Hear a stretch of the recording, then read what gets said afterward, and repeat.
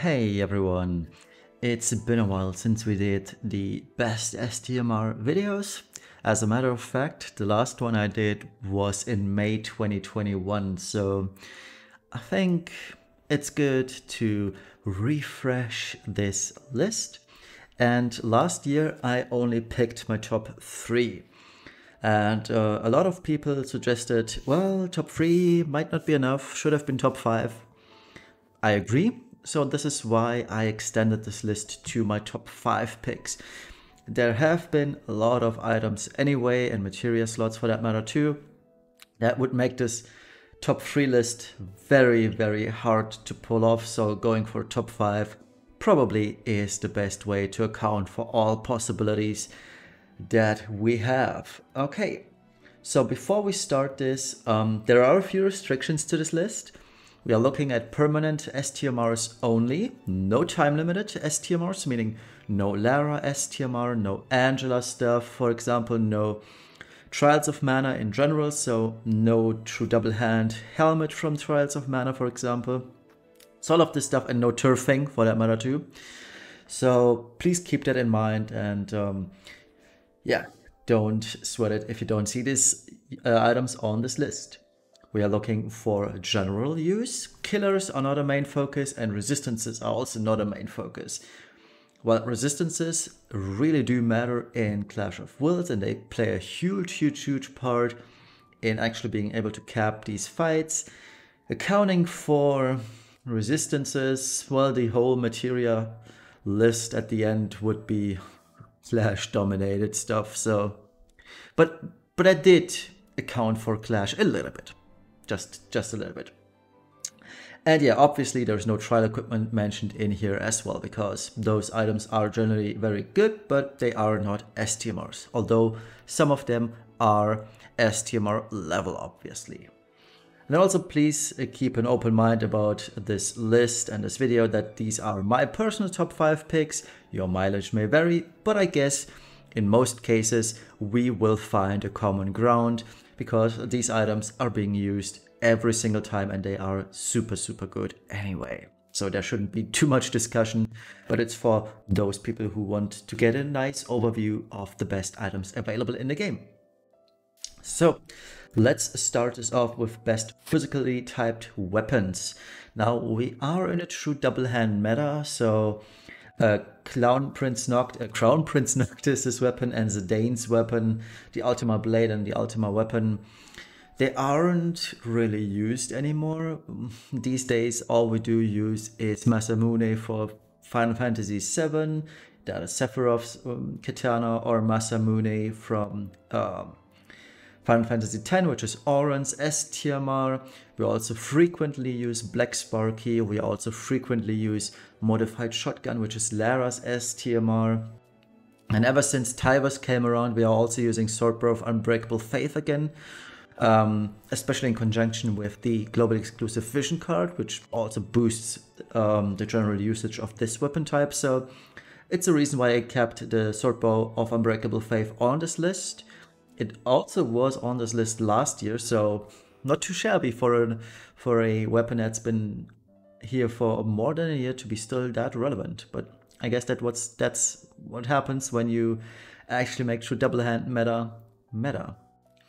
So yeah, out of all of these weapons, I would say it's between Black Sparky and Masamune Final Fantasy X, which are probably the best weapons from this list.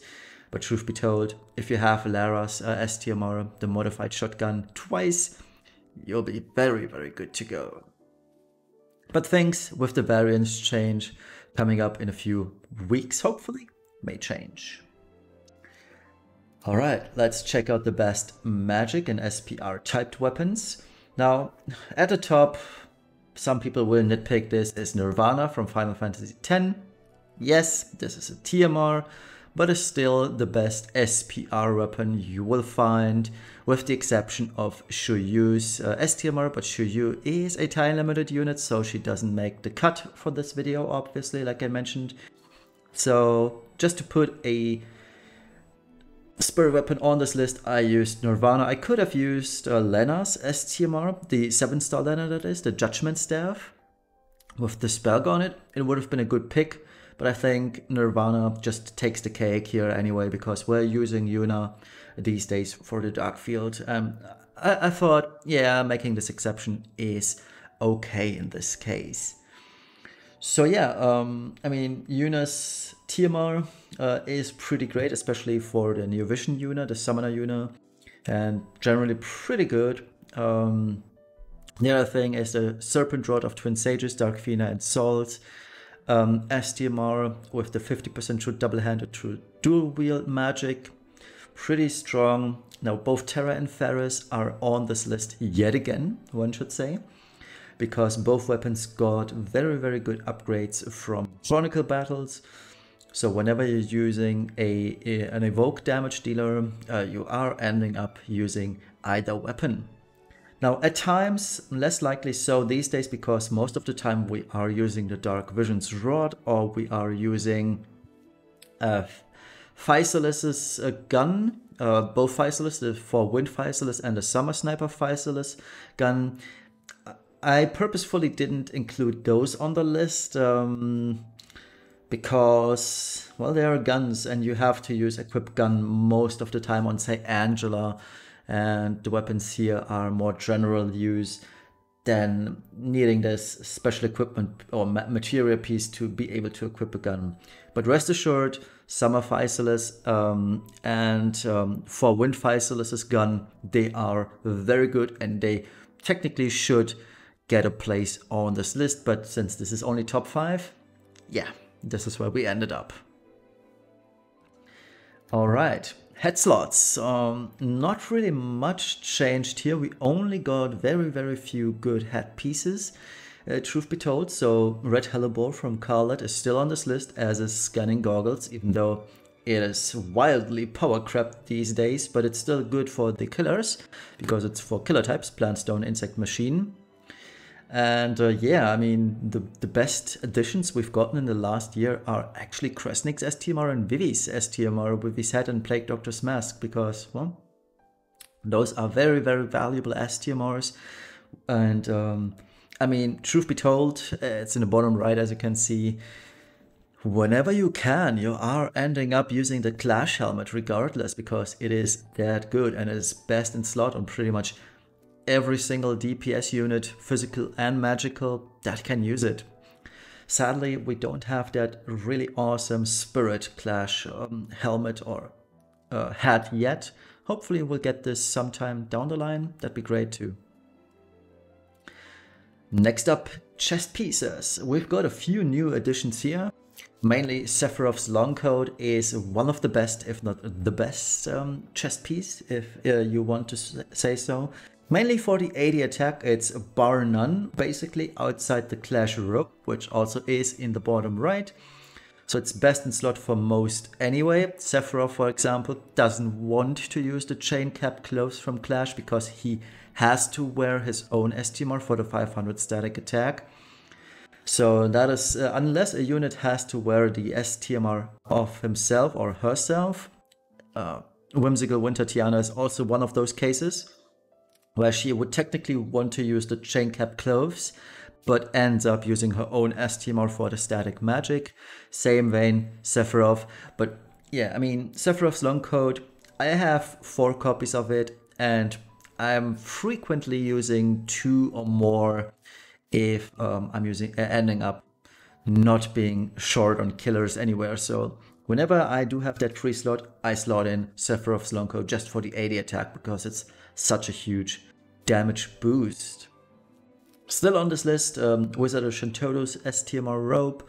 It's still great for the 50% LB damage, but we've gotten a few better ones, and well, not better ones, but more valuable ones. The Starlight Dress, for example, Roka's STMR is one of those. While the magic is a little bit lower and has no LB damage on it, it has 50% Stone and Fairy Killer and stop resistance, and a Stone Fairy Killer. It is a very, very nice addition, and I like it because you do have that more wiggle room in materia slots, especially on units that have a hard time capping killers anyway. And this is a great addition that we've gotten over the last year. Same vein, Lord of the Seas Nicole's STMR, but truth be told, this is only really relevant for SPR based mages or damage dealers, because while it is pretty much a carbon copy of Rokas, it is worse because spirit DPS, they aren't that meta, and if they are, well, it's only Cetra Descendant Error for holy shenanigans. So yeah, I mean, and she wants MP too, so it's kind of iffy. I thought about it for a long time. Maybe Shuyu, when she gets her buffs next week, hopefully, will use this, but we'll see. I mean, it's Beast Aquatic Killer, so that's good at all anyway, but we'll have to see. And Eris Close, I thought long about this, but I should put this on the list still, because I personally haven't used this STMR in a fairly long time. But I still believe, because of its very high magic, flat stat, and 50% true double hand magic, it should be on this list, because in terms of raw stats and what it does, it is still very, very good. All right, next up, accessory slots. And let's start off with Yuna's, Summoner Yuna's STMRs. Accessory. The reason, I mean, it's obvious that this is on the list, but it's also the reason why I considered Roka's STMR on the previous list, is because we are using Yuna's necklace, which is 50% LB damage, so you don't need that Wizard of Shantodo rope anymore and can use killers instead whenever applicable, obviously. And yeah, I mean, it is, the accessory slots has seen the most changes on this list, truth be told. And it's not surprising, because 3 out of 5 of these units, they are premium, Tifa, Yuna, and Auron. And it really shows that these premium units, while I dislike Yuna being premium, because truth be told, the only thing that makes her premium is her vision card and the STMR. But as you can see, premium units do take the cake in terms of accessory slots too, next to their awesome vision cards. So yeah, Tifa's vision card, accessory slot, Crescent Moon Charm is the best out of all of these. 82 attack, bar none. There's no better. But we'll have to see what the next Clash item is going to be. I still believe it's going to be an accessory slot item, but we'll see on Monday, tomorrow, in the news video. And yeah, 500 static attack, spirit defense, and HP for Final Fantasy VII Cloud and Tifa variants. It's crazy, 50 LB damage. It's really, really good. Same vein, Yuna's necklace. Lots of magic, attack, spirit. Especially cool because Titus, star player Titus, can use this too, which boosts his damage a lot. And an orange jug. Not only good for himself, but also on Titus. So, truth be told, I think 2 of these are enough, because once you exhaust your slots with Titus and Auron, you don't need more, because nobody else profits off of it or benefits off of it. So you're better off using Tifa's STMR going forward after exhausting your 2 Orange jug. So that's the reason why I only have 2. It doesn't stack. That's the very important part here. Orange jug, it doesn't stack. So does not Yuna's necklace in terms of the static attack and spirit, but that's fine. Because you, on star player Titus, for example, you end up using Orange Jug and Yuna's necklace in conjunction with each other anyway. But for anyone else, you do want to use a Crescent Moon Charm regardless. And the cool fact is, for not for Sephiroth, but for Cloud and Tifa, the Crescent Moon Charm stacks, so you do gain 1000 static attack, etc, etc. So that's kind of OP, but it is what it is. And obviously Sky's STMR, not only because I love Sky, but also because it's really good, is on this list. It doesn't hold up against the premium stuff, but still holds its own weight with 65 attack, which is very, very high, and 50% Dragon and Reaper Killer. The Reaper Killer actually is what got this item on this list, because Reaper is still kind of rare-ish, so it's a good combination to have. And then I kept Heliolite from Sol. It's still very, very valuable, and there aren't many that good STMRs. I could have put on the Floaty from Beach Shinju, Beach Boy Shinju, I think she's called. for another 17 magic flat and some LB fill, I believe. But I find the MP cost reduction a little bit more valuable, especially when it comes to Clash of Wills, where MP drain does happen more often.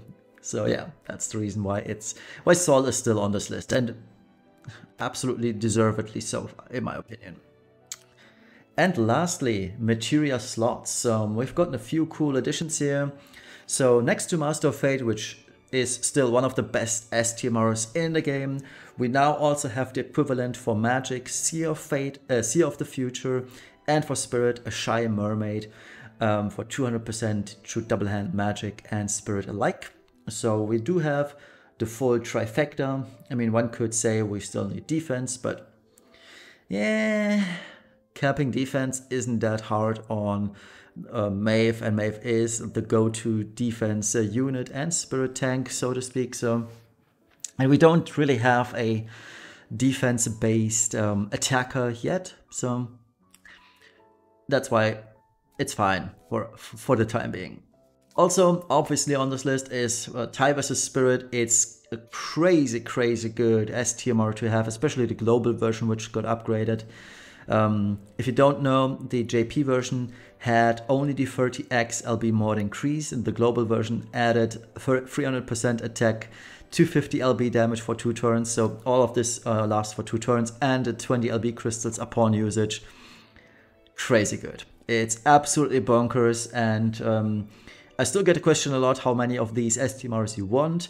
Ideally, at minimum, you want 3. In a best case scenario, you do want 4 to 5. I personally have 5, and I think that's good. Also, Originator of the Final Summoning is still on this list. Whenever we are using an Evoker, this item is always slotted in because it's super efficient, 60 magic, a lot of Evo mag, Evo damage, Esper bonus stats. It's just a full package, and you should have it by now. Another one that's been released last year after the video I made originally in May is Zidane's STMR, I Wanted to Go With You. This was also upgraded for global to be wearable by everyone. So that's rather cool, instead of only Bart? Yeah, I believe that's the terminology for this. But anyway, wearable by everyone. Takes 5 casts, 5 individual casts. On turn 6 is the earliest you can use this. 300% LB damage increase and 300% all stats. Well, the all stats isn't that important. The 300 LB damage for 1 turn is what we love. And it's being constantly used in Clash of Wills. Whenever there is a chance, whenever there is usage for Sky, you somehow want to incorporate this STMR regardless, just to give Sky that a little bit more oomph.